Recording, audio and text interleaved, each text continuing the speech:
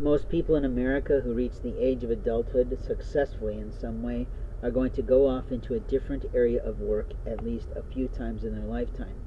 The reason that we're taking so much time to talk about these ancillary concepts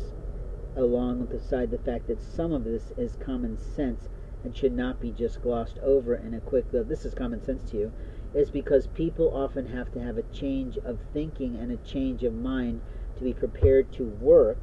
or begin working in the world today.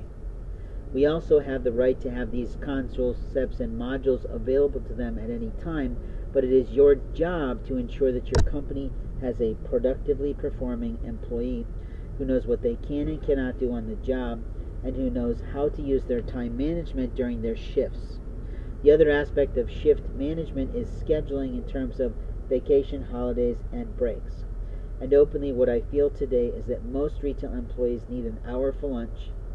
and a good 15 or 20-minute break in the morning or in the afternoon on the job. If they're full-time, they might get 2 of those, but openly, a smoke break might be allowed by some companies, and I was told that by a bitch manager